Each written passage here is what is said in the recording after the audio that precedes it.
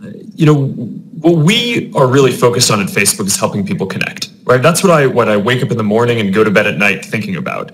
And a lot of the experiences that I've wanted to be able to build around helping people connect with each other, even from before I started Facebook, you really need a technology that helps you feel like you're right there with another person in order to deliver those. So what virtual and augmented reality are all about is delivering this sense of presence, right? The feeling like you're really there in another place and with another person, which is different from any other technology that we've had. When we're looking at our screens, and whether it's a phone or a computer, or we're doing this video chat, it's enough to give us a mild sense of presence, like we're there with each other. But we're basically, the whole time we know that we're in a different place, and we're just trying to, kind of trick our mind into thinking that we're together. Whereas with virtual and augmented reality, it really delivers the sense of presence. I mean, that's why you mentioned vertigo before. That's because your mind, you really felt like you were in a different place,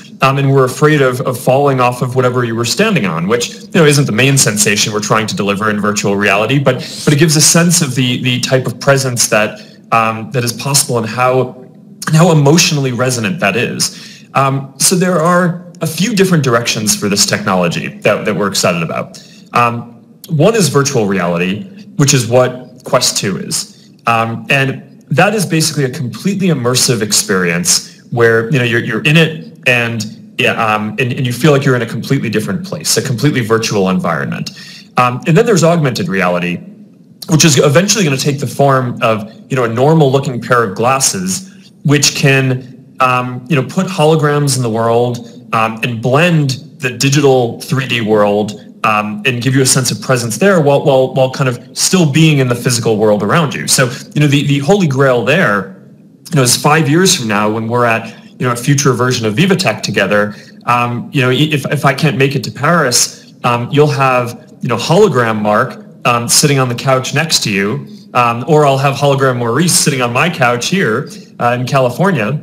And when I want to show you what the next version of Quest or the augmented reality glasses are that we're working on, I'll just be able to snap my fingers, and here's a hologram version of it, and I can hand it to you, and you can touch it, and you can put it on and feel it.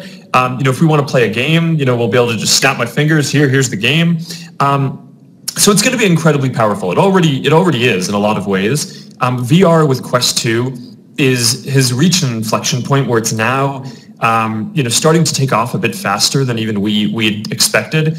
And a lot of the use today is games, right? Really immersive environments, media, games. But part of what is exciting to me is that we're also starting to see it branch out beyond that. A lot of the experiences are social experiences, people hanging out with each other, which at the end of the day is why Facebook is in this and why we're helping to build this. But we're also seeing things like fitness apps, whether that's Supernatural or FitXR or any of these things where you think about it like Peloton, where you have a subscription, but instead the device is VR, and you put on your headset and you're in this amazing environment, and you're doing a boxing class with an instructor or a dance class, and it's great cardio, but you're doing it with your headset. So it's quickly expanding beyond games into a bunch of other use cases, and we think that this is eventually going to be a big part of the next major computing platform after phones and after PCs. It's not like computers are going away or phones are going away, but I think that this has the potential to be something at that scale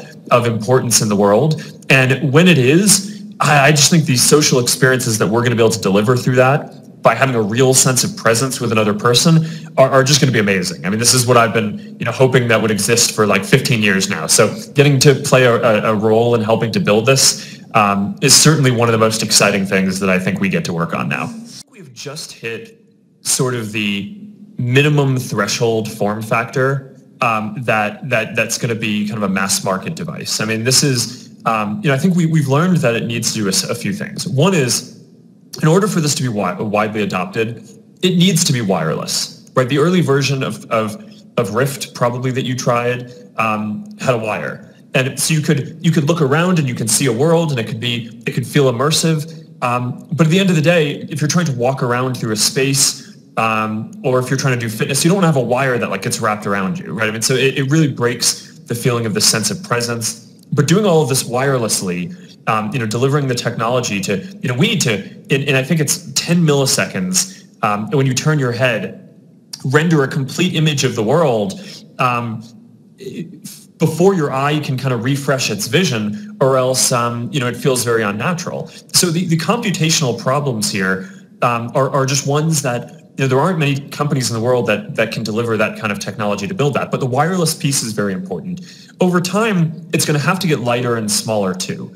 For virtual reality, there are fewer constraints there because you tend to be doing it, in your home or in an office, and you're not kind of like sitting there in a meeting with another person. But for augmented reality, that's where it gets really tough, because we're basically going to have to deliver all this technology in what will end up being a normal looking pair of glasses, right? So if you think about the technology problem here, we're basically trying to fit like a supercomputer into a pair of glasses that can do things like put holograms into the world and do all this 3D rendering that hasn't really ever been done before in this tiny form factor. And we have to deal with problems like not only getting enough compute power to be able to make that work, but having it not get so hot that it becomes uncomfortable on your face, and having it so that in a pair of glasses we can fit a battery that will last all day.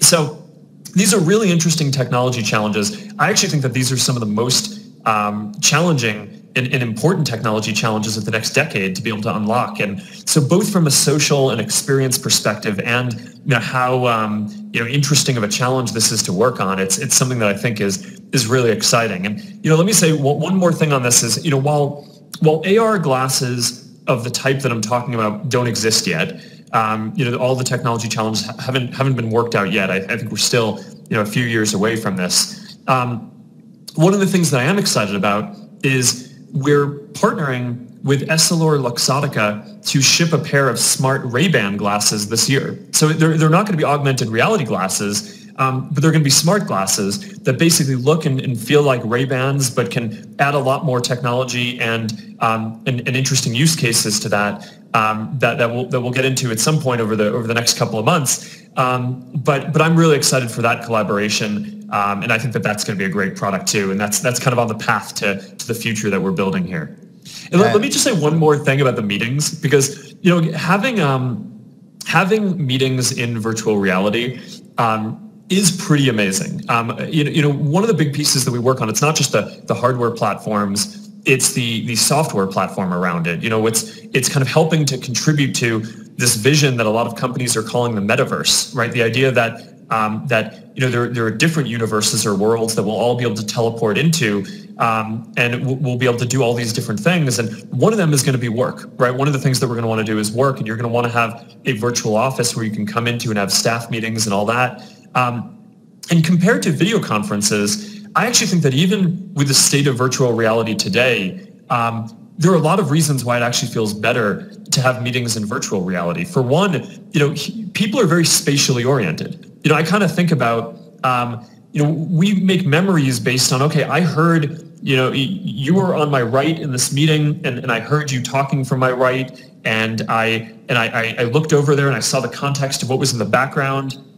And, we kind of lose that all when we're on video chat. We're just, there's a grid of faces, and, everything kind of feels the same. And, I find myself having a hard time remembering what happened in certain meetings because there's not really a sense of place, which is what you get in virtual reality. You feel like you're in a place with people. So that's already very powerful today. And I think some of the new kind of metaverse software that we and others are going to be helping to contribute to this overall vision will make it so that a lot of meetings and other use cases will be able to happen in VR quite well, I think, in the near term.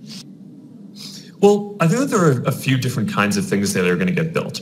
So one is the analogy of apps like we have on our mobile phones, right? Which is a developer will create a whole experience and you'll go into that experience. But I think another big part of this that's part of this metaverse vision is that we're also going to have a lot of digital goods. Whether it's clothing for yourself that will be digital, or it's when I was talking before about how if I wanted to show you a future model of Quest, I can have a hologram for that. That's a digital good. Or a future version of the Ray-Ban glasses, that's a digital good. I actually think if you do this thought experiment, or walk around for a day and think about how many of the things that are in your life don't actually need to be physical and could be easily replaced by a digital hologram in a world where you had glasses. Basically any media, right? Any art, any screen, right? Any TV in the future won't need to actually exist physically. It could just be an app that your glasses kind of project onto a wall, and that can be shared among everyone who's your friends who's watching that. So that's going to unlock this whole creative economy where now, instead of producing a TV or producing some kind of complex physical thing, requires factories or a lot of materials. Any kid or developer or creator around the world is going to be able to do this with a set of 3D development tools and code, and that they'll be able to sell their products without having to worry about logistics or shipping it around. So it all contributes to this bigger hope that I think we share with a lot of other companies to help bring about this creative economy. And I think my view on this is that any real positive vision for the future should involve a lot more people being able to do creative work that they enjoy rather than just having to do jobs that maybe they have to do to make a living or that they don't find as rewarding. And in order to do that, you need to go beyond just delivering this awesome consumer experience. You also need to build tools that can help all of these individual creators and businesses make money, so that eventually millions and millions or tens of millions of people can make a living doing this. And that's how we make this something that doesn't just create an awesome user experience and create awesome social experiences, but creates an economic tide that helps create opportunity for people around the world. And I think that is equally exciting and something that I think we're going to see get unlocked over the next 5 to 10 years. Our vision and mission at Facebook is to serve everyone in the world, right? So we're not a company that tries to build kind of luxury or products that we sell at a huge premium for a smaller set of people. We want to build something that's accessible to everyone. So, we're not looking at this in terms of thinking, okay, we're going to build this amazing technology. How much can we sell it for? We're looking at this and saying, okay, how cheap can we make this so that way as many people as possible can get access to? And that will mean basically we're going to be selling the devices either at the cost that it takes us to make them, or maybe we'll even subsidize them a bit in order to help get them in more people's hands. So that way as many people as possible can experience this. And I think that's going to be a different approach than what other companies take. For apps, I think that they're going to be a wide range of different content. Some of it is going to be free. Some of it is going to be paid, where you pay up front. Some of it will be a subscription. A lot of these things, I think, will allow for commerce around digital goods within the apps. So if you think about some of these Metaverse experiences that I'm talking about, a lot of this, we and other developers are probably going to want to make getting into those worlds free, but then make it so that people can buy different goods within them. And a lot of the goods, it's not just going to be us. It's not going to be us selling them as just kind of one seller. We want to enable a whole marketplace of that, so you can buy things from other developers as well. So it's going to be all of these different models. But ultimately, I think in order to support the creative economy and to support the type of development and talent that is going to exist in virtual and augmented reality, there are going to need to be a lot of different business models. Not everyone does just one thing.